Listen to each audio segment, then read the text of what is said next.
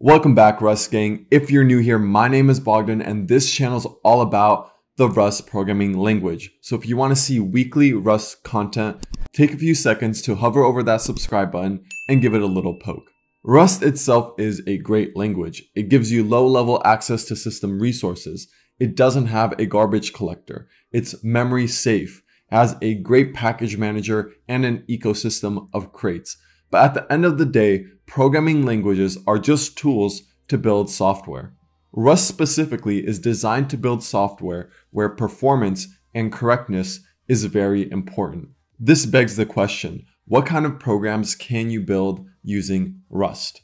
In this video, I'm going to be going over the various categories of programs you can build in Rust that have a supported ecosystem.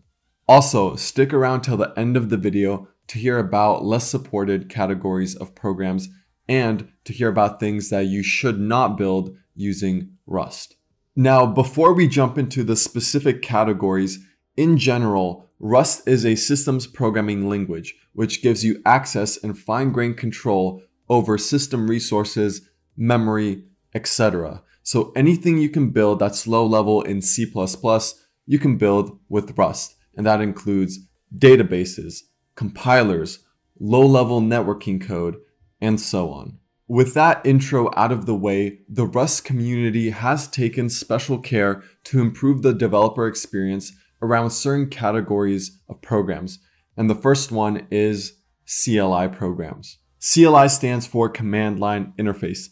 These are programs you run through the command line, and despite not having a graphical user interface, they usually make up for it with functionality and flexibility. Creating a CLI program is a great first step when learning many different programming languages, including Rust. When creating CLI programs, I recommend picking some functionality or some utility you would find useful yourself and then building your program around that. As an example, here I've created a CLI program that allows me to convert between currencies, specifically to convert between USD and the currency of my home country, Ukraine. Let's go ahead and run the program and we'll enter 20 USD. And here you can see for 20 USD, we can get 12 loaves of bread, 2 cows, and a small child.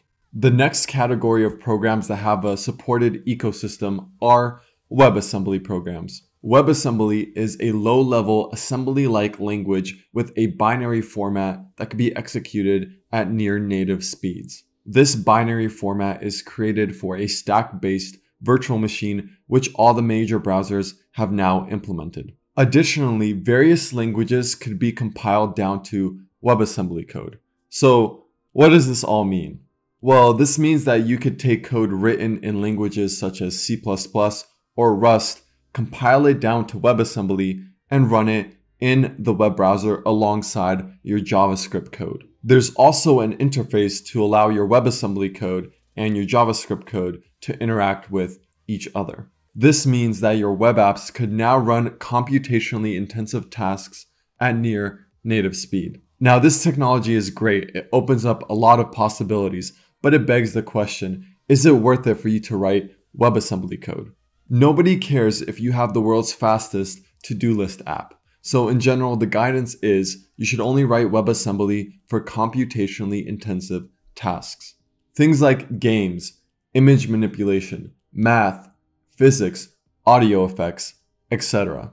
Also note that WebAssembly is portable. It's designed to be executed and integrated in other environments. This means WebAssembly code can run in web browsers, but it could also run on basically any OS, and that includes mobile devices and on the server.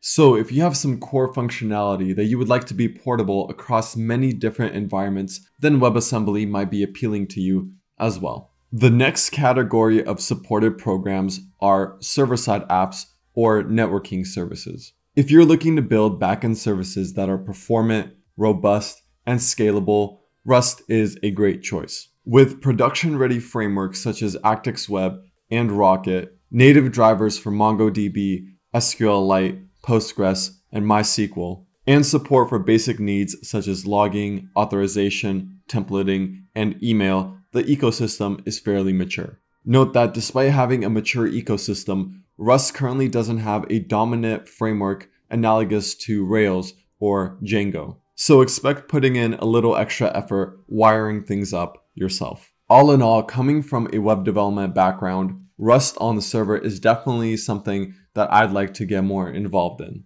The last category of programs with a supported ecosystem I'd like to talk about are embedded programs. By embedded programs, I mean programs that run on embedded devices. An embedded device is a highly specialized device meant for a specific purpose, and usually it's included as part of a larger system. Some examples include an electronic calculator, a smartwatch or a fitness tracker, a GPS system, central heating systems, or IoT devices. The fact that Rust is a low-level systems programming language without a runtime and memory safe makes it perfect for this use case. Next, I'd like to briefly cover a couple more things you can build with Rust that don't have a very mature ecosystem. The first one is game development. Now, the ecosystem isn't super mature, but people have definitely been able to create games using Rust. One of my favorites is Call of Ferris.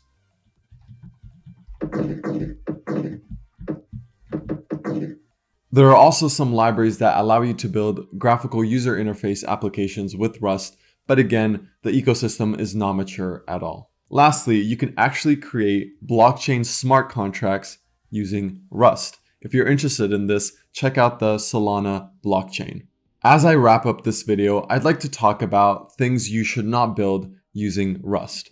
In general, if performance and correctness is not critical to your program, then do yourself a favor and consider using something easier, a language with a garbage collector, a language that abstracts away low-level system concepts, languages that are easier to learn and have a richer ecosystem.